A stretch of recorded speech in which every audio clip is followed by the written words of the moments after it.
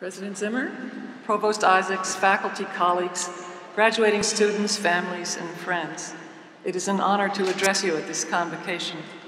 This event not only marks a transition for students, it also recalls 125 years of university history, including many generations of scholars, teachers, and other curious people. We can all feel today as if we've been a small part of that history. Almost 30 years ago, I stood in this exact spot receiving my PhD in anthropology with my parents in the audience, marveling that one of us, for the first time in our large family, had received an advanced degree. By that time, the University of Chicago had trained me in one of its noble traditions, critical social research. I had learned slowly to reason with discipline and to study with care. So to those of you who are leaving this community now, I cannot resist offering some advice. Take care and go slow. This is homely advice, much like that your parents and grandparents would urge on you as you're heading out the door, especially if you're driving. Take care and go slow. Why care? Why go slowly? Amid all the urgencies and crises of our time, when domestic security seems more important than global engagement, when science fiction is more appealing than science, when boastful ignorance gathers more media attention than sober information, when short-term gain is preferred over long-term cultivation, when the quick factoid is so much easier to collect than anything that might be more deeply true, why should we bother to care every day in many small ways about our environment, our communities, faraway places, views expressed in foreign languages?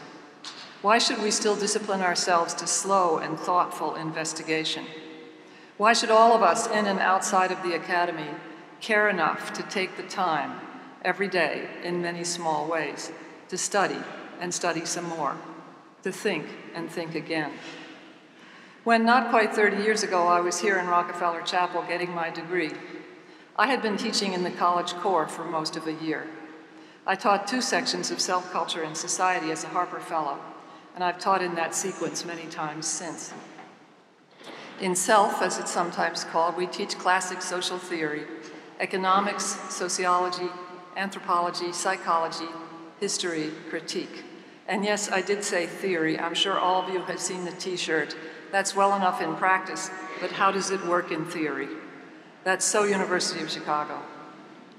In that year of teaching Self, I decided to include an essay by the mid-20th century Italian philosopher and anti-fascist activist, Antonio Gramsci. Writing from Mussolini's prison, Gramsci made a distinction between common sense and good sense. He argued that in certain respects, everyone is already a philosopher, whether we intend to be one or not. Even when we make no effort, we are already participants in the common sense philosophy that is contained in our language. Language imposes its unconscious notions and concepts on us, he said. There is a mundane common sense that is haphazard and disconnected. Gramsci says we are all products of a historical process that has left an infinity of traces gathered together without the advantage of an inventory. But his essay insists that we could all be better philosophers, moving beyond mere common sense. With more attention to history and a deeper engagement in the long and difficult task of thinking rationally, we could work out our own conception of the world consciously and critically. We could choose our own sphere of activity and participate actively in the history of the world. Gramsci in all his writings devoted close attention to history, and his writings raised many questions that historians, sociologists, and anthropologists later followed up with social research, some of it in the noble University of Chicago tradition.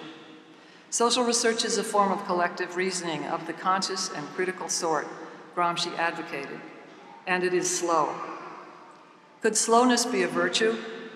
There's a much more recent philosopher now being taught in my department, Isabel Stengers, who argues as much.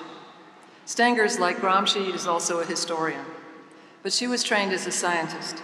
Her first major works were authored with Ilya Prigogine, a physical chemist, and in her more recent writings about the sciences, she has insisted that certain habits of work and thought set the basic sciences apart from ordinary common sense. Instead of challenging the claims of scientific research to provide us with reliable facts about nature, as some popular critics have done. Stengers has called on all of us, scientists, philosophers, citizens, to slow down. Here's the opening sentence of one of her influential articles. How can we present a proposal intended not to say what is or what ought to be, but to provoke thought, a proposal that requires no other justification than the way it is able to slow down reasoning and arouse a slightly different awareness of the problem and situations mobilizing us? What kinds of problems and situations did she have in mind? What would a slightly different awareness of these urgent situations look like? There are a few examples referred to in her article, but it's easy for us to supply our own. Even in our American bubble, we're becoming inured to scientific and humanitarian crisis, gun violence, melting glaciers and rising oceans, acute global infections, a chronic state of war in too many places. Sometimes we feel that we've run out of ways to think about these crisis situations. We are hyper-aware not only of emergencies, but of our own ignorance about the real reasons for them. We watch our leaders organize action, and we feel collectively like idiots. In fact, Stengers proposes that we pay more attention to the idiots among us. Borrowing from Dostoevsky and Melville, she describes the idiot as the one who always slows the others down, who resists the consensual way in which the situation is presented, and who has doubts about the ways thought or action are demanded in rapid response. This word idiot impresses me as a pretty good description of some of your professors here, and some of you may agree. Having read Stengers, though, I'm tempted to declare that I am an idiot and proud of it. It is the work of the idiot to ask with Stengers, what are we busy doing with our weapons, our biotechnology, our fossil fuels, our information technology? What's the point? What do we hope to accomplish beyond putting out fires? It is the work of the idiot to insist in college classes, in careful scholarship, in laboratory and field research, in public forums, that there is something more important than the panicky urgencies that fill the airwaves. Stengers' idiot insists on this, even though she cannot be certain what it is exactly that is more important. The idiot slows down reason so that bigger questions can be asked, so that public problems can be taken at a different pace and with slightly different results. Like Gramsci's everyman, the philosopher understands what it is to be, for a time, an idiot. Good sense is not lazy like common sense. It is not an easy job being an idiot. The philosopher with good sense devotes time and effort to learning. She brings a hard-won preference for coherence or reasoning to the task of acting in a crisis. As students and scholars, it has taken some time for all of us to get to this day in this place. We have read the many positions taken in many debates. We have improved our methods of gathering and evaluating information. We have struggled with ways to justify and refine our intuitions. We have interrogated the design of experiments, and we have wrangled works of art into existence. This has been deliberate work. It has been slow reasoning. Now that you're graduating, will this deliberateness continue? Is there any place for slow reasoning in your futures?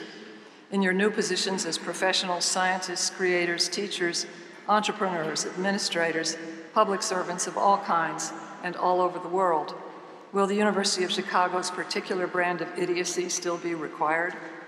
It will if you care, and if you take care. Let me close then with another proposal, one that sits comfortably alongside Gramsci's appeal for good sense and Stengers' call to slow down reasoning. This comes from Michel Foucault in an interview published under the title The Masked Philosopher. Curiosity, he says, is a new vice that has been stigmatized by Christianity, by philosophy, and even by a certain conception of science. Curiosity is too often a synonym for futility. The word, however, pleases me. To me, it suggests concern. It evokes the care one takes for what exists and could exist, a readiness to find strange and singular what surrounds us, a tendency to break up our familiarities and to regard the same things otherwise, a fervor to grasp what is happening. He goes on, I dream of a new age of curiosity. We have the technical means for it. The desire is there. The things to be known are infinite. The people who can employ themselves at this task exist.